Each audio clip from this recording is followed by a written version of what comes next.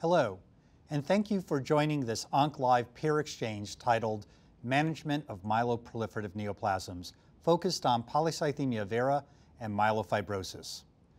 Myeloproliferative neoplasms are often challenging to treat and may require years of therapy and follow-up care. Prognosis is dependent on the specific disorder and response to treatment. Today, I am joined by a group of my colleagues who are renowned experts in the field of myeloproliferative neoplasm research. During the next 90 minutes, we will discuss evolving research surrounding the treatment of polycythemia vera and myelofibrosis. We'll talk about treatment approaches and highlight emerging agents. I am Dr. Harry Erba, Professor of Medicine and Director of the Leukemia Program at Duke University in Durham, North Carolina. Participating today on our distinguished panel are Dr. Rami Kamroji, Senior Member and Professor of Oncologic Sciences, Section Head for Leukemia and Myelodysplastic Syndromes, and Vice Chair of the Malignant Hematology Department at Moffitt Cancer Center in Tampa, Florida. Dr. Mary Frances McMullen, Professor of Clinical Hematology at Queen's University Belfast in Belfast, Northern Ireland. Dr. Ruben Mesa, Director of the Mays Cancer Center, Mays Family Foundation Distinguished University Presidential Chair, and Professor of Medicine at UT Health San Antonio MD Anderson Cancer Center in San Antonio, Texas.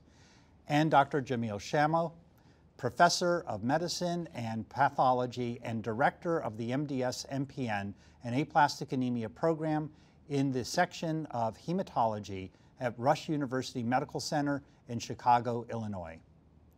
Thank you so much for joining us. Let's begin.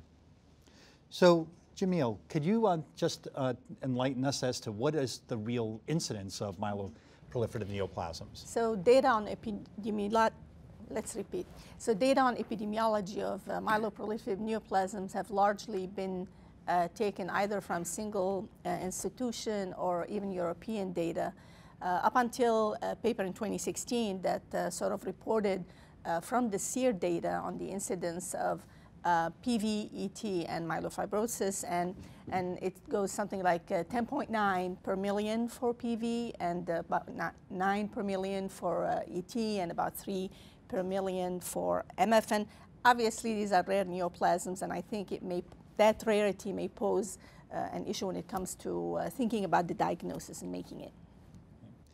And Ruben, what do the myeloproliferative neoplasms have in common? Well, the myeloproliferative neoplasms, first, they're clonal neoplasms, and they share several features. First, the potential to elevate the blood counts, either the red cells, the white cells, the platelets, or all three. Second, they have a variable risk of patients developing vascular events, either thrombosis or bleeding. Third, they clearly can impact patients in terms of developing disease-associated symptoms that we believe are related to a range of difficulties, including elevations in cytokines and mechanical effects from the disease.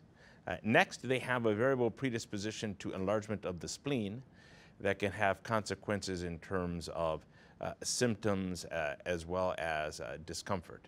And finally, they all have a variable risk of progression to a more life-threatening form, whether that be ET and PV progressing to the myelofibrosis phase, or all of them have some variable predisposition towards acute leukemia.